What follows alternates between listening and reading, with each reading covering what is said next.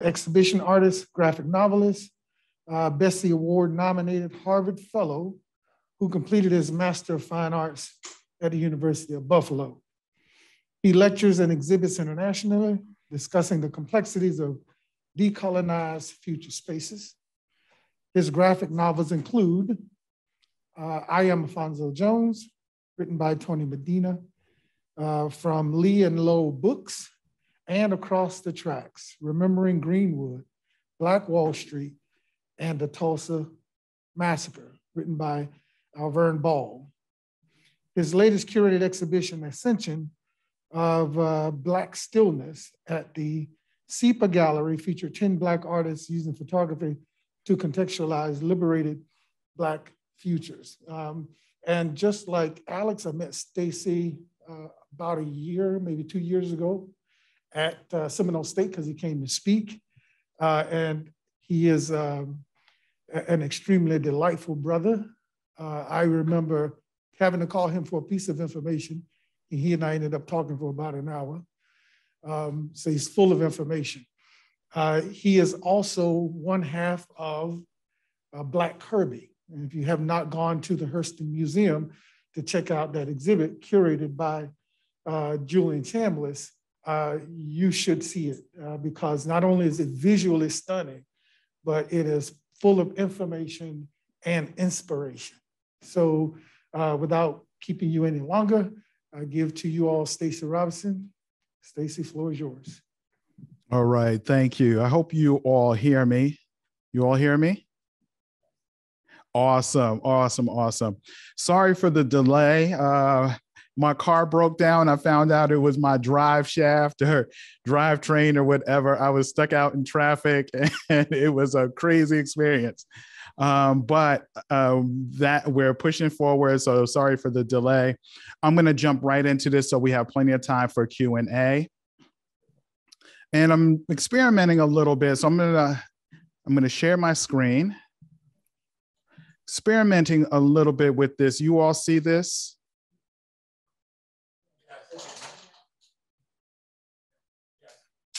All right, you all see my screen? Yes. So a hands up, awesome. Let's get right into this.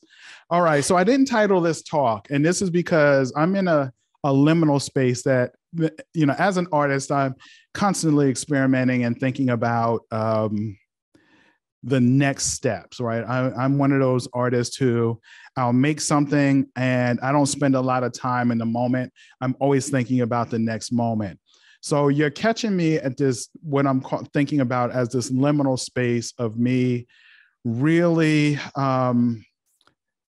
figuring out the next stages of my practice.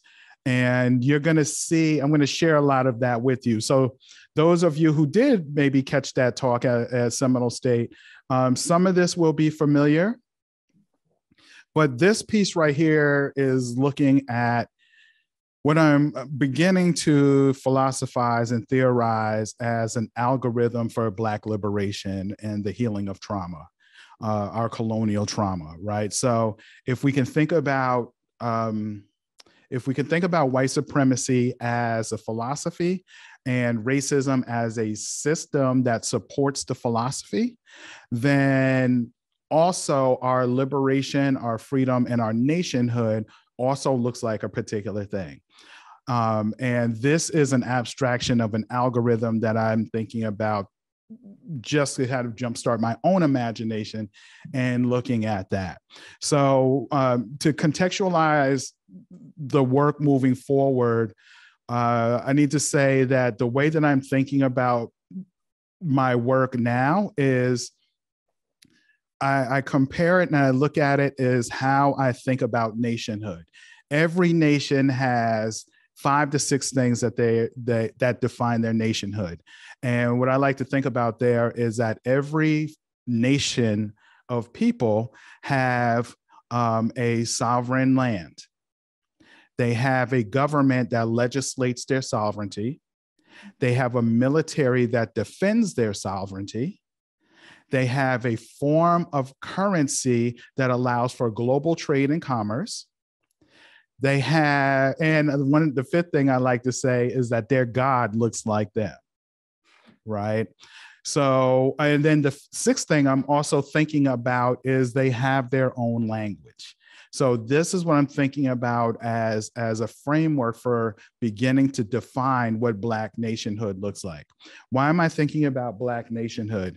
Because as we are in a point, specifically as Black people, scholars, very smart Black people, we are defining the parameters of the intersectionality, right? And the intersection, I like to do the Wakanda salute, like to think about the intersection of intersectionality, right? And in that intersectionality, you know, consists of class, race, sexuality, and gender. We may want to define some other things in that intersection. But one of the things that I'm finding is that we're doing a really good job of defining or redefining gender and sexuality. And we converse about class often. However, we are not doing a good job of defining what our Blackness is. Until we define what our Blackness is, I do not believe that we can petition our government for the justice and the equity that we so very much deserve. And because we can't define ourselves as a nation, I don't believe that we can. We also have no balancing power to demand any justice or equity. So I believe that our freedom and justice looks like a particular thing. And I'm balancing that by thinking about those 6 things that I just mentioned a moment ago. Okay. So I'm not going to talk much about Black Kirby because it is in the museum there. You should definitely check it out. John and I are celebrating our 10-year anniversary this year. And we have an exhibition dropping soon at the Culver Center and at the University of California, Riverside, downtown Riverside, called BKX, which is, you know, Black Kirby 10, right? But I did want to just highlight this one particular piece that will give some context moving forward, even to the work that you'll see in the exhibition. And that is this Kid Code Tracks to Freedom comic that John and I did. So I want to say it's a 15-page comic that was done for the Black Comics Arts Festival in 2015, and it was lettered by Damian Duffy. I believe it might have been scripted. I think it was scripted by Damian as well. And this is a piece that looks at our character Kid Code and his team, Roxy Clockwise and Father Time, as they interact, as they have to go back in time and save Dr. King.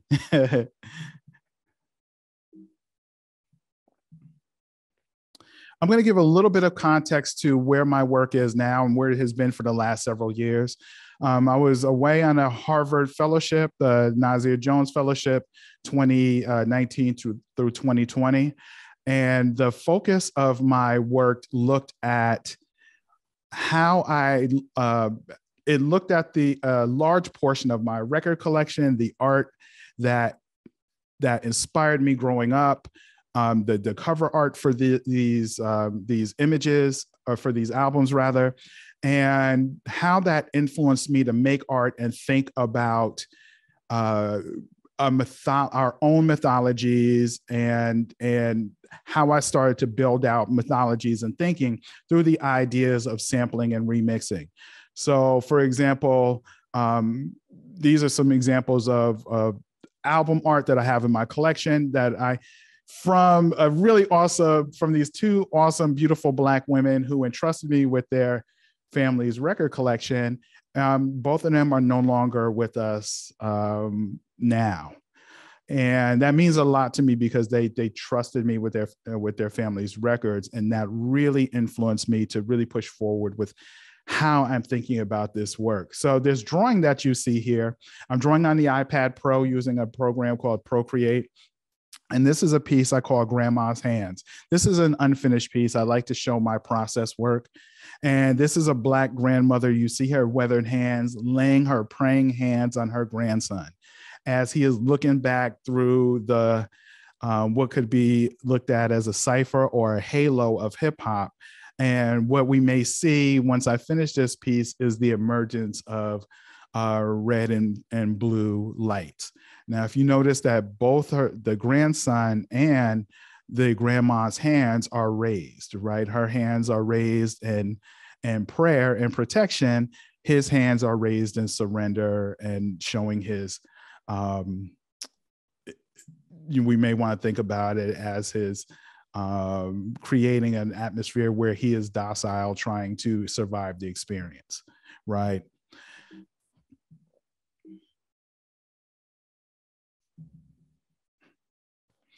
This is another piece. This is a piece that I'm revisiting right now as I'm working on a Nazia Jones art series, what we call that, a visual essay. And this is looking at Pete Rock summoning pianist Ahmad Jamal through the cipher of the record. So producer Pete Rock is summoning Ahmad Jamal and Nas. Nas and Jamal are speaking backward and forward into time. And as Pete Rock is summoning them through the record. And I call this piece Triple Cipher because there are 3 ciphers going on in this piece.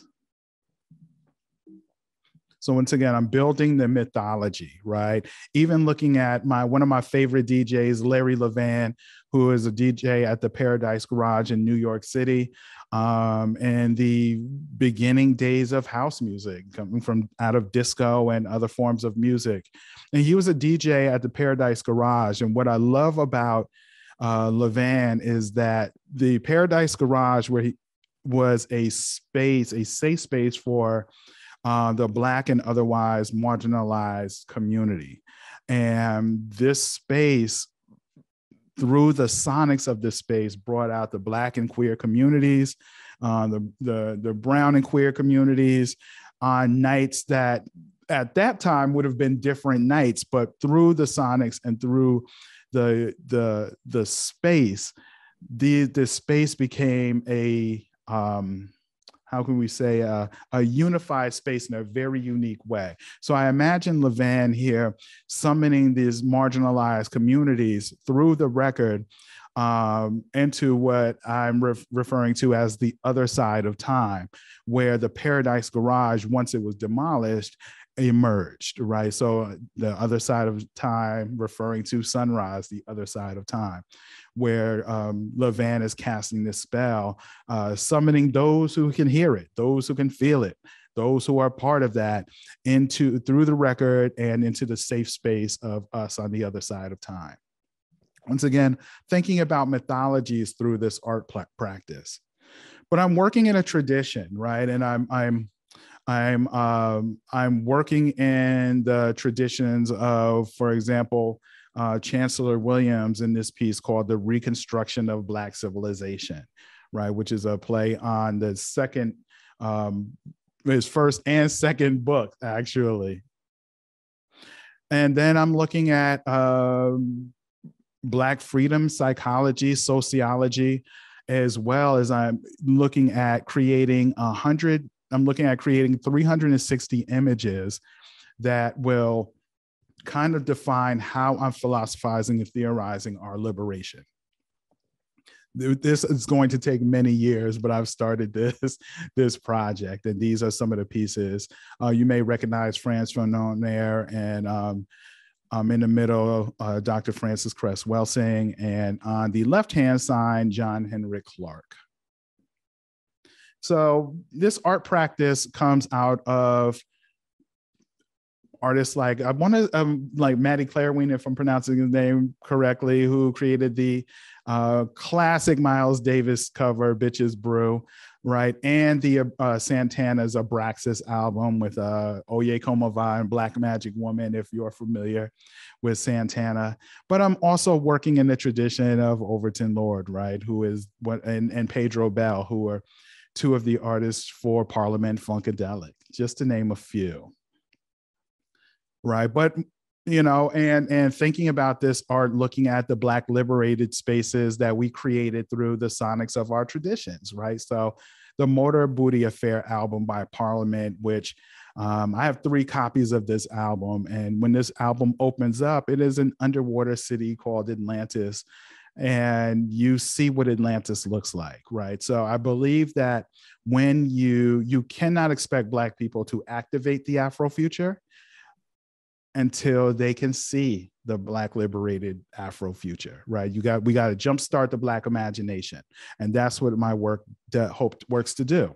But I'm also working in the traditions of Emory Douglas, right? Who is a minister of culture for the Black Panther Party, and looking at political art manifestos, and where his points 6 and 9 in his manifesto talk about creating art of social concerns that even a child can understand, or creating art that challenges the colonization of the imagination. And you see other artists here who are my influence, Charles Bibbs on the upper left-hand side, and Cynthia St. James at the bottom there as well. Right, so I'm also looking at the Black Panther 10-point program, and I'm going to move to this really quickly. I'm not going to read all of this, but just look at the highlighted points, and you could see points like, well, let me read one. We want freedom. We want power to determine the destiny of our Black community. Point 7, we want the immediate end of police brutality and the murder of Black people. And point 10, we want land, bread, housing, education, clothing, justice, and peace. These are things that we were demanding 50 years ago. We are still demanding them today.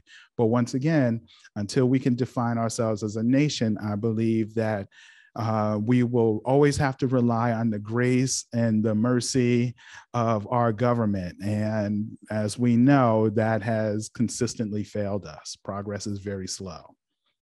I'm going to skip through some of these. We can go back if we have time. I want to make sure that we are moving through. These are just other examples of how I'm inspired by record covers to really build down and think about our philosophies, and our jumpstart our imagination to think about our own Black liberated futures. All right. So, and in recent years, I'm sure we may all be very tired of hearing diversity, equity, and inclusion, right? But this became something that I kind of grabbed onto because I was asked to be part of so many DEI, and DEI, even now we've added on to those letters, right? But I was asked to be part of so many committees that I really needed to develop a working definition for myself. And I'm not going to read this, but take a look at this as I'm talking about it. And this is how I started to frame out my art exhibitions, right? So I started thinking about how can I transform the gallery, the library, the museum space into a space that is for us to talk about these art issues of concern. So from there, this was a Black Kirby project from 2020. Yes, the date is on there. In the quarantine, every day seems the same. So this was a piece called #Black Matters. This was a billboard series for SEPA Gallery in Buffalo, New York. And John and I came up with 12 hashtags. You may recognize the Frantz Fanon reference there on the left-hand side, right? So, but these were 12 hashtags, and I think that these images function in a way where those who are driving by can read the text, but those who are walking by could actually spend some time and really look at the images. So these images were juxtaposed with the hashtag text. For example, Black Freedom Matters, or Black Family Matters, or Black Love Matters, or Black Education Matters. This was a very successful billboard series, and one of the next projects we're going to do is create these as a coloring book that we give away free to the community and to educators. That takes us up to the Abrams Comic Arts and Megascope, and the first line of books that dropped through John's imprint. And one of those books is Across the Tracks, which I illustrated, and it was written by Alvern Ball and lettered by Damian Duffy and colored by my son Solomon and my former student Alex Batchelor and my former student Anthony Moncada. This is some of the process images. I like to show my process because I want to kind of demystify that. I want people to find, totally bite techniques, right? Totally, if this works for you, these techniques work for you, I want you to be able to access them. So I'm treating this, I draw in just like traditional comics. I sketch out a layer, and then on top of, on that layer, I will do what are called inks. And then I send that to the colorist, and where my son colored this page, I believe, and he did flat color. He created flat color. And we added highlights. I just decided to add highlights on only the main figures in the foreground. Sorry, some of these images need to be replaced, so they may be a little pixelated on your end. I hope you can see them clearly. One of the problems we ran into with Across the Tracks is that this was about the Tulsa Race Massacre, right? And rebuild. I like to add that part, the rebuild, because they did rebuild immediately after the destruction of Black Wall Street. A lot of that history was destroyed, though, and we had to knock this book out in less than 2 months. 50 pages we knocked out in less than 2 months, and we dropped it in time for the centennial of the event, which was May 31st through June 1st of last year. Some of the problems that we ran into was we didn't know what figures looked like. So I really had to exercise some creativity and thinking about what some of these historical figures look like. And I didn't have the time to travel to Tulsa, to the museum there to do research.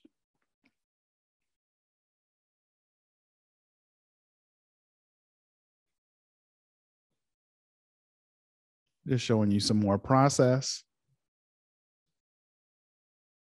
This brings me to a theoretical map that I had to create in order to kind of organize my thoughts, where I started thinking about systems that guide my thinking in my art practice, but I never really wrote down or created a map that helped me organize those thoughts. This is a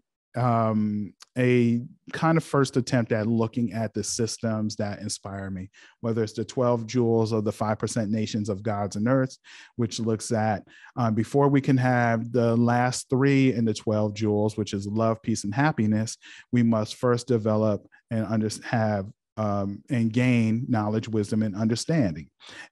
In order to gain freedom, justice, equality, and in order to secure food, clothing, and shelter, and having all of those things, then we create love, peace, and happiness. Or looking at the 5 primary elements of hip hop, and then the Nguza Saba and those 7 principles of Kwanzaa. Looking at these as a system that center and ground myself, while on the circumference of that, I'm thinking about my family, my descendants, elders, and ancestors, my calling, aspiration, career, and job, and the community, alliances, mentorship, and education that I surround myself with as well. So these have started to kind of guide my practice to lead me to thinking about Future Spaces and Community Places, which is an exhibition. I'm sorry, some of these images, some of these need to be replaced. So sorry that these are blurry. Future Spaces and Community Places is an exhibition at the University YMCA here in on the campus of U of I, where I teach. And it was an exhibition with 4 of my collaborators, Stacey Robinson, no relation, who is a community poet and activist and organizer who really works to house and clothe and feed some of our most needy in the Urbana community.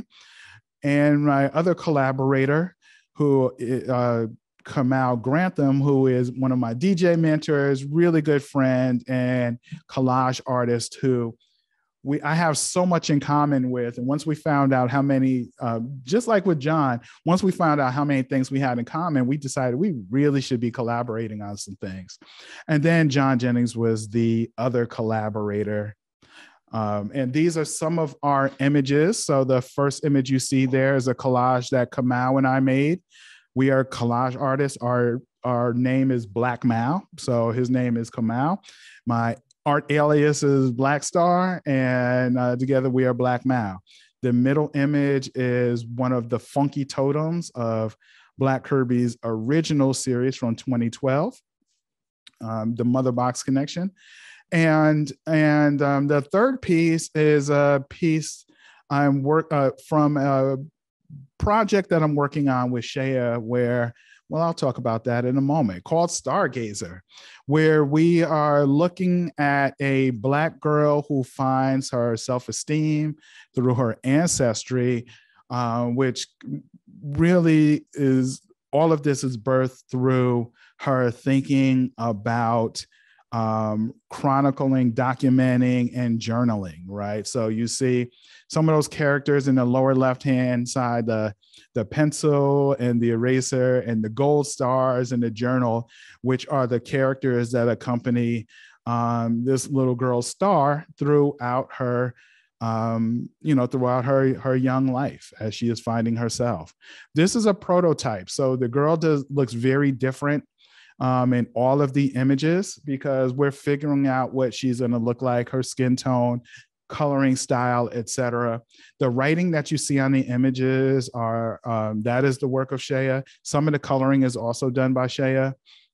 The sketch here you see on the left-hand side is a picture of her being surrounded by her ancestors. That's a rough sketch as we're figuring out this prototype of what is this going to be? Like, we're thinking about it as an activity book. We're thinking about it as a journal. We're thinking about it as coloring book and other things as well.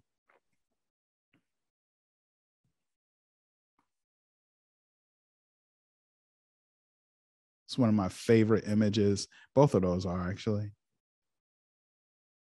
We even imagine Star as maybe a pre-teenager or a teenager, and then the friends she might have gathered along the way, right? So what type of adventures would they have if they're writing their own story? Black Mal, these are some images. Kamal and I work really well together. We make a lot of images by ourselves and together. This is from, we've been working together, from 2019. And these are 2 pieces from our second body of work.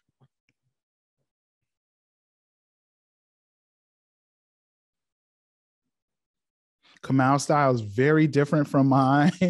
Kamal is an artist who works with minimalism a lot. That's his piece. It was with the text space on it, and mine is the one on the left-hand side.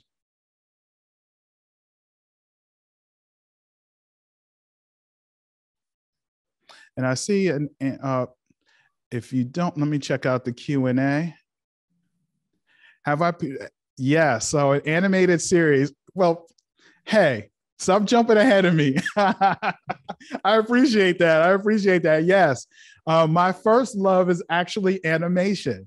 And I'm going to talk about that in a moment. This is awesome. I'm glad you said that. Stop jumping ahead of me. All right. That's awesome.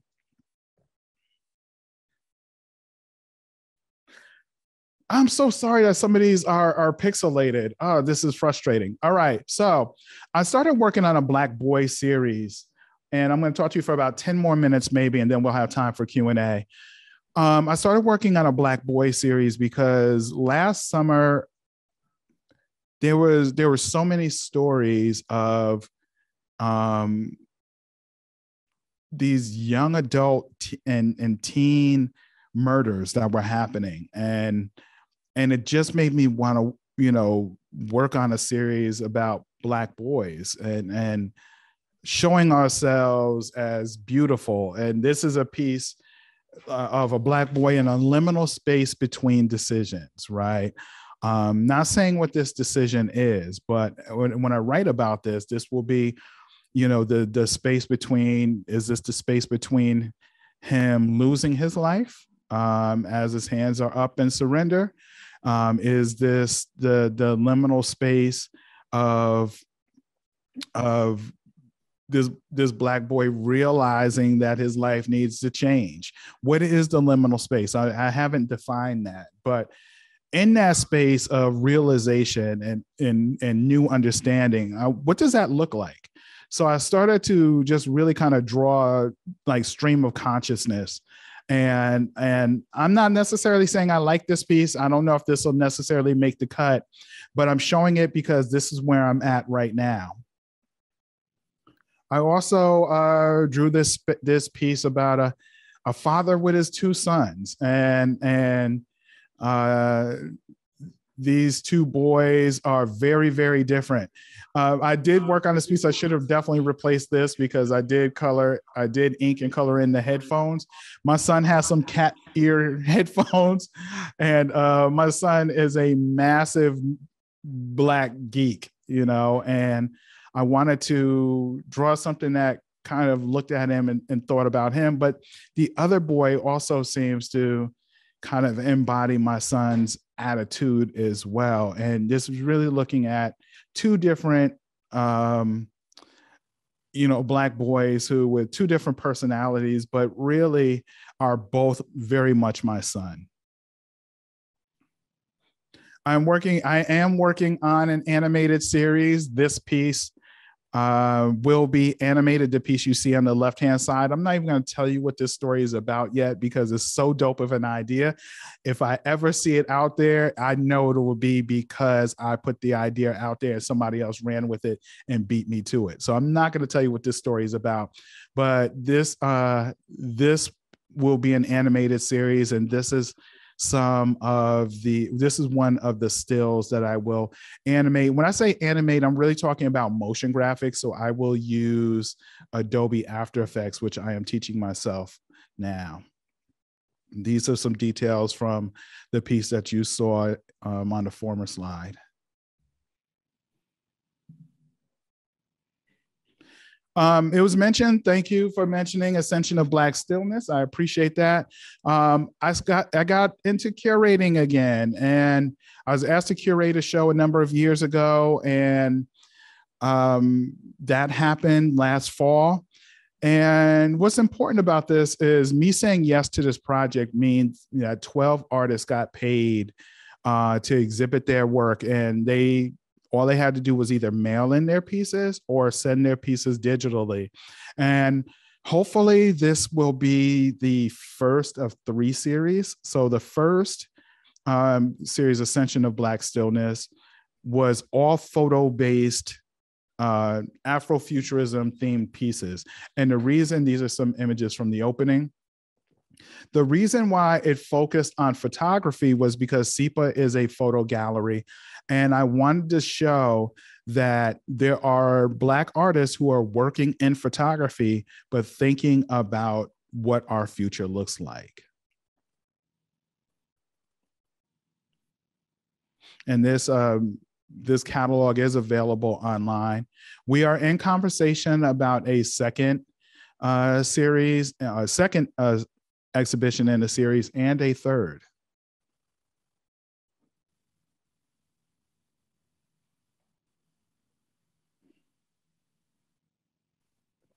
And that brings us up to Parable Path CU, which is Parable Path is Toshi Regan's opera that she tours. And unfortunately, due to obvious reasons, we had to postpone her visit to our campus. But I was able to, a few months ago, I was able to moderate a panel with John and Damien, Toshi, and Adrienne Marie Brown, looking at Parable Path. I don't know if that is still available. I don't think that is available online anymore, but it was an amazing conversation. And as much as I talk about defining what our Blackness is, Adrienne really challenged me where, she said we should not define what our Blackness is because we would put that in a box. And excuse me a minute.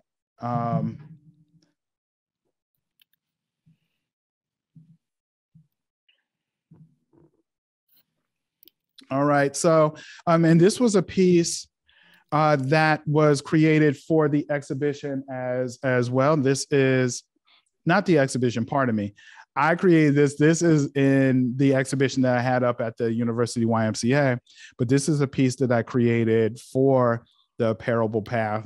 And this is looking at, it is a reference to Parable of the Sower. So for those of you who have not read it, I do not want to spoil that, but this is a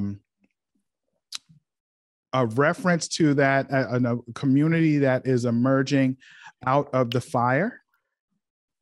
And what do our acorns look like? Our surrounding community. So you see a bunch of acorns surrounding this abstraction of a community that is emerging.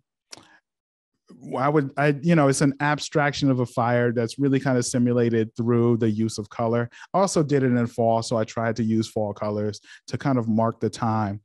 But one of the things I thought about is, as we're always talking about our communities, we talk about them many times, and as someone else's responsibility, somebody ought to do something about that, right? Or when is somebody going to such and such and such and such? And I wanted to show the acorns always around us in our very grasp. All right. And I'm picking up, there we go. All right, cool. So I wanted to go back to my mind map, what that might look like, what that looks like, because once again, this is framing my thought. And I wanted to talk about some current pieces that I'm looking at that I made like within the last 3 weeks. And I'm going back into a minstrel series where I'm looking at minstrel characters as Black aliens or aliens that came to Earth and actually survived through minstrelsy, and what that might look like as a narrative. And on that's Buckwheat and a Cadillac flying through space, and that is actually Buckwheat's hat. Buckwheat was a character on The Little Rascals, if anybody remembers The Little Rascals. But also looking at like Buckwheat is armed, right? And so the text says, if you can't read it, says, "Hey, cuz we got a problem up here. Nah, make it plain, okay?" Right? So it is Buckwheat. Buckwheat. He might appear to be this docile type of character that we only see as entertainment. But I looked at this actor, and I'm blanking on the actor's name, as a real person, and what was his life really like, right? So I'm going through some history to think about it. By making a body of work, it allows me to dive deeper into the history and do some research. But I really ask a lot of questions by making work. These pieces that you see on the right-hand side are 3 images from a new series that is coming out it's the world of Larry Fuller's Eben, which is, I believe, the first independent Black superhero.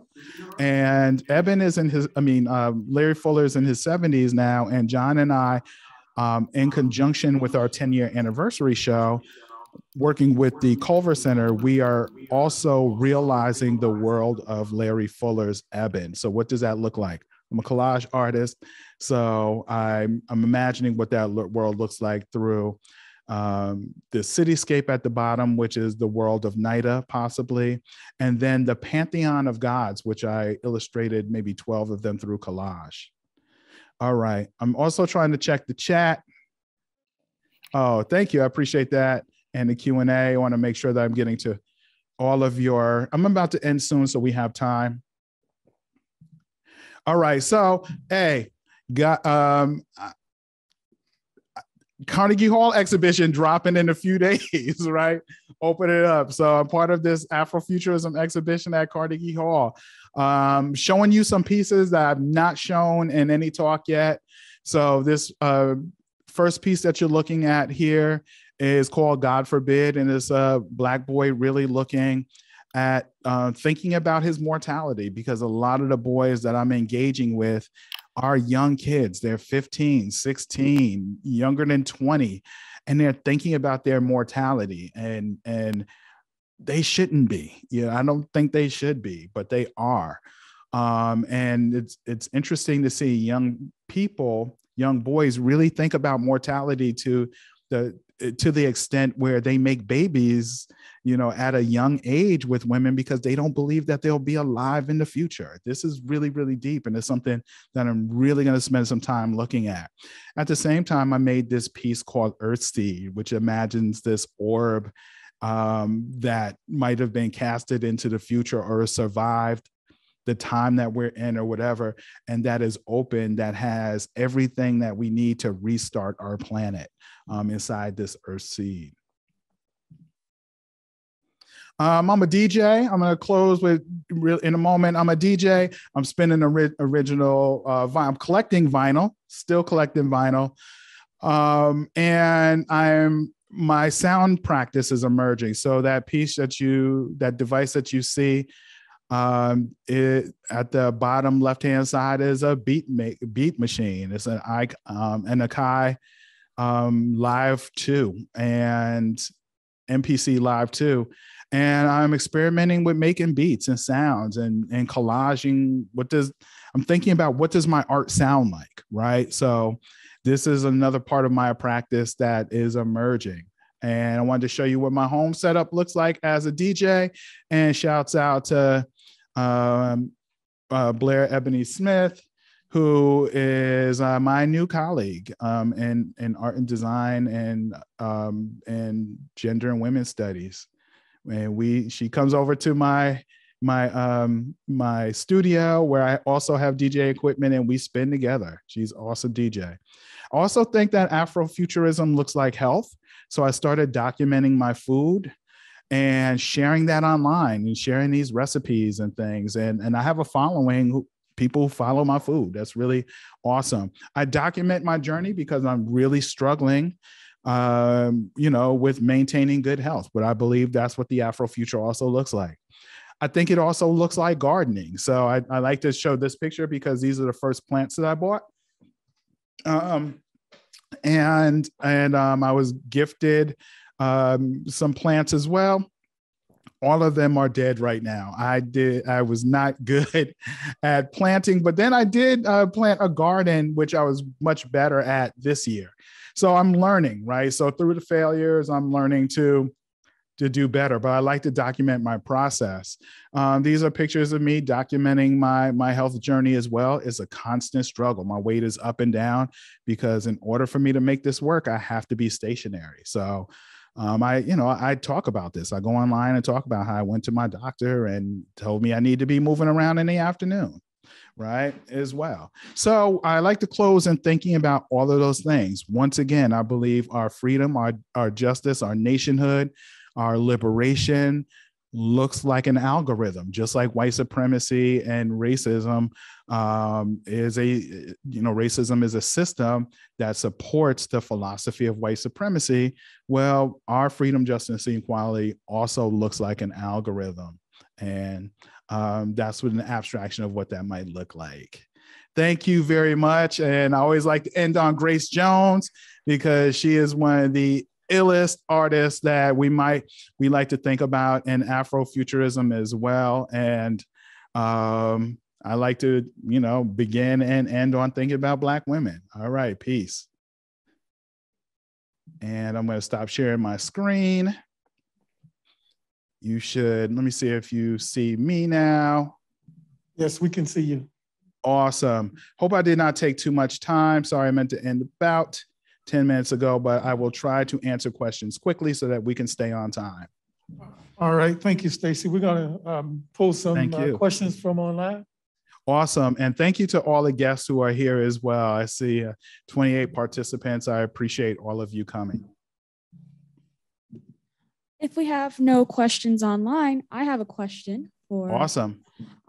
So you talked a lot about defining Blackness and how we have a difficulty in defining Blackness and so forth. What do you think are some of the major themes in defining it? And what are some of the methods and ways in which we can do so?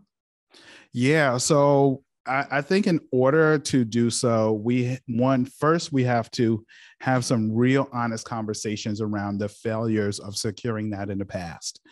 I also believe that, once again, those 5 things I mentioned, so every nation of people, right, have those 5 things: sovereign land, a government that legislates their sovereignty, a military that defends their sovereignty, form of global commerce, and their God looks like them, and also they have their own language system, right, which I always like to do this as a 6th.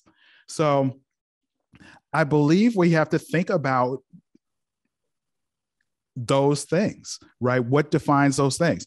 I'm not saying that I'm necessarily right? But I don't believe that we can massage. Once again, we live with our colonizer, and that's been one of the difficulties for us to secure our freedom, right? The balance of this nation and the founding of this nation is based on our subjugation. In order to maintain that system, it means that we still have to remain subjugated in a colonial space.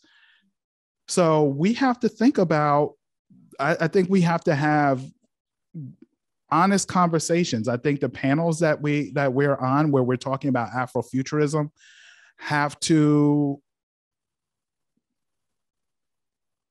not just think about the really fun, shiny things that we like to talk about many times in Afrofuturism, right? We have to really converse what freedom looks like. And here's the thing. One of the things I did not talk about in my talk was that I went back to the gun range. I believe in Black people owning weaponry and defending our homes. A lot of people don't like to talk about that, but I believe that also it looks like that. You have to defend your sovereignty. You have to defend your space of freedom. We got to talk about that. We got to talk about, I think sometimes we want to shy away from uncomfortable conversations and conversations that are actual calls to action. I believe that when you see my work, that it is a call to action, especially when I talk about it, when I tell you what this work means. Some of the things we have to think about is once again, conditioning our bodies to be able to defend our homes, right? Whether it's against the police or whether it's against Pookie, we have to be able to defend ourselves. And that has to be a part of our conversation. I believe health needs to be a part of our Afrofuturism conversation and defining our Blackness as well, right? Many times we argue for the freedom of mobility in the future, right? And whether that's through the freedom of our gender or sexuality, and we might define that and think about that as fluid. But at the same time, all of those things fall under Blackness first. That's how I define that and think about that, right? So in that, I like to think about why, you know, Walter, what's up, my man? I just saw Walter in the front there, my man.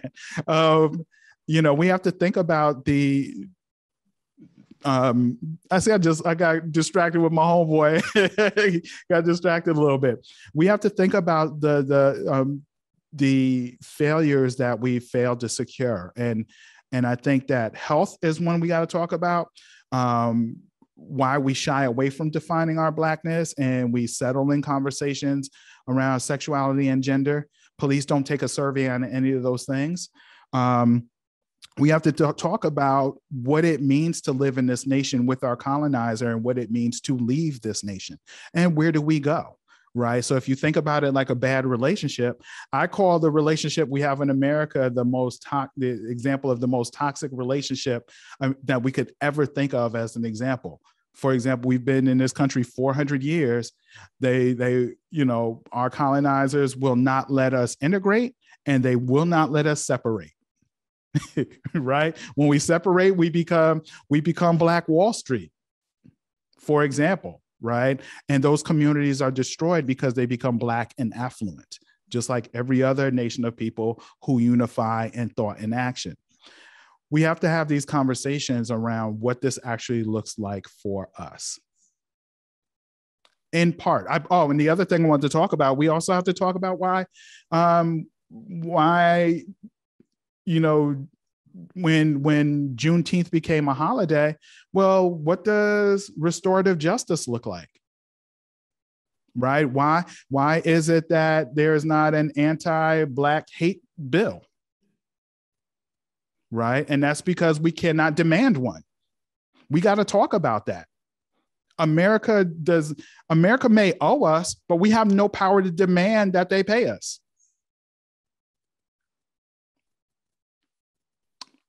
We got to talk about that. That's what Afrofuturism looks like too. I'm done running my mouth on that. Let's go to the next question. All right, Stacey, if anybody in the audience doesn't have a question, you know, I certainly have one for you. All right, awesome. Will I be in the San Diego area soon? Listen, the Omarion is out there. I like to call it the Omarion and the Unicron, right? Yo, they are out there. I'm telling my students to stay safe. Many of my solo exhibitions are being, the receptions are being postponed. So I'm really trying to say no to a lot of things. And I'm trying to use that time to really build up the next stage of my practice. Shouts out to the person who asked me about animation, because that's what I'm working on. So I'm working on motion graphics, and I'm taking a class this summer, a 2D animation class this summer. So I like to say I'm doing my DOS Effects Ninja Turtle thing. I'm going back underground. I'm going in the sewer. I'm going underground. And when I emerge, you know, I'm going to grind out this moment that we're in and emerge with some things that we can use to really visualize what our Black liberated futures look like. So I don't know if I'll be in the San Diego area or not. I do not plan to be. Can you read the questions so that the audience here, if you're going to read them, Stacey, and answer them, can you read them aloud? Oh, I'm sorry. Yeah. I'm sorry. So the that question. we'll know what they ask. Oh, I'm sorry. That was in the chat. So let me see. That was from. Who is that from? Let me see. Was that no? Who asked me that question? Let me read that.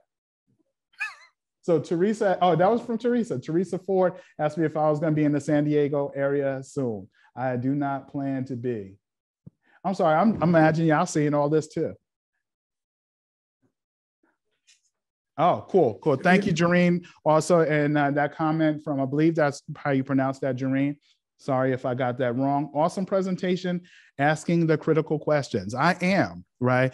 But the artwork also, like I say, I'm a visual learner. And as an artist, I know the power of imagery, right? So if you just think about how our culture changed when the Marvel Black Panther movie, cinematic universe movie dropped, like Black Panther, how it changed our culture, right? So remember, how many of you remember that meme where that young Black man was standing in front of the Black Panther poster, right? He was like, and it went viral. He was like, "This is how y'all feel every day." Every day, he's pointing at the Black Panther poster. He was like, he says this. He's like, "This is how y'all feel every day." He was like, "I would love this country too."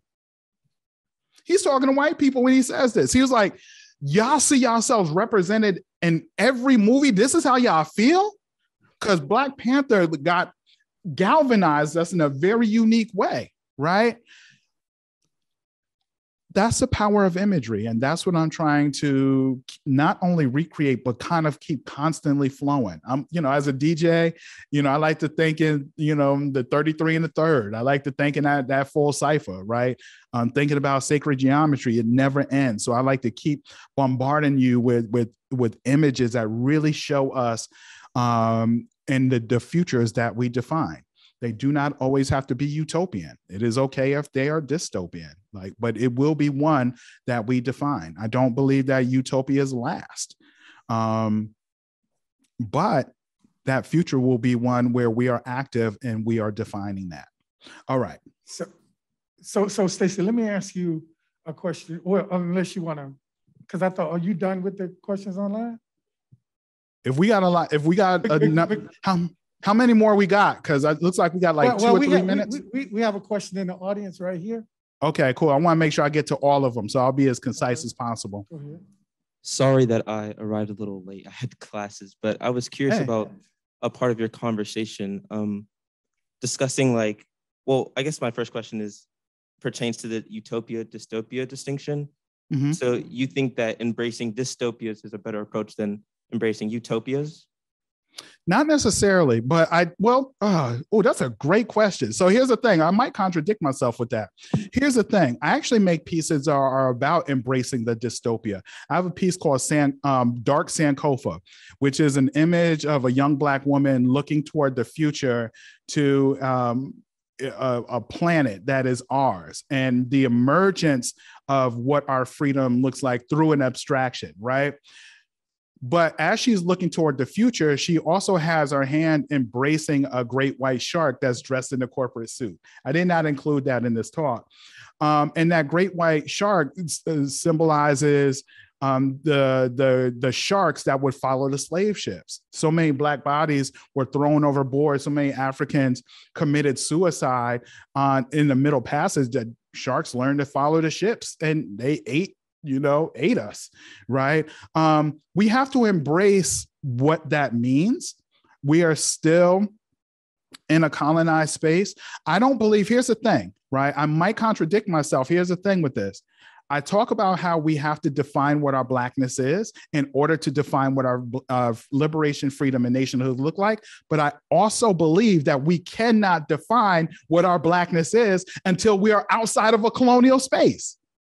I have no problem showing the contradiction because I'm not trying to create the answer solely. It's a conversation that happens with the collective of us, right? If we can, so why can't we define that so completely now in a colonized space? Because the definition of our Blackness will always be in reflection of whiteness. Does that make sense? Yeah, it does. Yeah, I hope I answered that question. May I ask another one? Yeah, go ahead. Yeah, up to you. So we're at the 12 o'clock, the 1 o'clock hour. I will stay on as long as you want me to stay. So y'all monitor the time. Okay.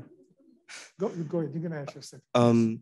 This one kind of pertains to the conversation I walked in, but because I'm pretty young, I'm a freshman in college. Right. I'm still learning how to orientate myself in spaces that are not only but Black, just multicultural, and how I want to orientate myself in terms of whiteness. Yeah. And I was wondering. Me too. Me too. And I'll be 50 in March, and March 24th, I'll be 50, doing the same thing. Go ahead. I was wondering what you had to say about in terms of our voices and conversations. How do we make our voices louder? Do you think that is through these forms of conversation and keep having them and bring more people? Or do we need to do something more direct and more I guess, abrasive in a sense? Yeah. So here's the thing. When you say, that is interesting, right? The reason why we ask questions like this is because we never want to offend white people, right? And the thing that we're doing, right? We always want to make sure that we don't offend them, but while we celebrate ourselves. I stopped qualifying and quantifying. When I say I love Black people, I don't quantify that by saying, oh, but that doesn't mean I don't hate white people. No, I say I love Black people. Leave it right there, right? I'm like I said, I'm almost 50. So I feel I don't have the time anymore. Like if I live a long life matching the patriarchs in my family, I have about 40 years left on this planet. And I told you I struggle with my health, right? I'm not trying to massage those who don't align with our freedom, our justice, and equality. I'm making this art. I'm saying what I have to say, and we are moving on. The train is moving. Either you're going to get on this train or you going to get run over by the train. Shouts out to my homeboy, Jan Michael Franklin. He said, you got 3 options. The train is moving. You can get on the train, you can move out the way, or get ran the F over. You decide, right? Choose wisely, right? I'm stealing that from my homeboy, right? The train is moving. My artwork is moving. I'm not trying to catch everybody up anymore. The thing about your generation that's really interesting, your generation is a lot of y'all ain't scared. A lot of y'all are not scared. Y'all will square off with the police. Y'all are tired. Y'all saw our generation and older generations marching and not securing justice. Y'all are operating on a very different level. Here's the thing. You always are. Be responsible with your voice, but also don't be scared to use your voice. You know what you feel like when you walk into a space and that space is not dominated by people who look like you. You know what that feels like. You're not imagining that. You know what a microaggression is. We live these experiences, right? So what's important, I believe, is that you are responsible with your voice, that you do speak up. But I also think it's very important to gather those who feel the same way. Many times we think we feel these things by ourselves, and we don't. I know what it's like to feel that. And I'm telling you, I'm almost 50. You're talking about this as a freshman in college. Yep, this is how the system is designed, how spaces are defined. We're supposed to feel these particular ways. I've just gotten to the point where I've become a lot more bold. I don't ask people to like my work. I don't care if you like the work. I'm showing you what Black freedom looks like. If you don't like what my version of freedom looks like, that's cool. You make it and show us what it looks like too. That's awesome, right? It's a collective conversation. This train is moving. We ain't got time to be sitting around trying to massage people into, well, we don't want to offend anybody. Nah, damn that. Because let me tell you, we've been offended for over 400 years. Real talk. All right, I'm done with that answer. I hope that. Stacey, we are out of time. Right, we're at the point where we need to give everybody a break to get ready for John. Shoot, church just got good. Like, man, I just started preaching. yeah, and church sometimes never ends. Right? Oh, you right about that. Hey, listen, before we close, let me throw my I'm not gonna put this in the chat. Y'all can hit me up on Instagram, Stacey A Robinson on Instagram, STACEY Robinson on Instagram. I'm on Facebook as well. I'm out here in these streets, y'all. Y'all can find me, right? So y'all hit me up. I'm on Twitter as well, Prof S.A. Robinson. Y'all give Stacey a hand. All right. I will. Thanks, y'all. I will email you so that I can ask you my question. Oh, here we go. And anybody else, please gather the other questions that may have been in the room that I didn't get to. I will answer all of them. But your work is wonderful. I've always loved it, and it's powerful. So thank you. All right, thanks. Yeah. Thank you. And Teresa, let me know. Yo, hey, maybe I'll see you out in San Diego. All right, peace, y'all. Thank you. Okay, we'll break now and be back here at 1:30.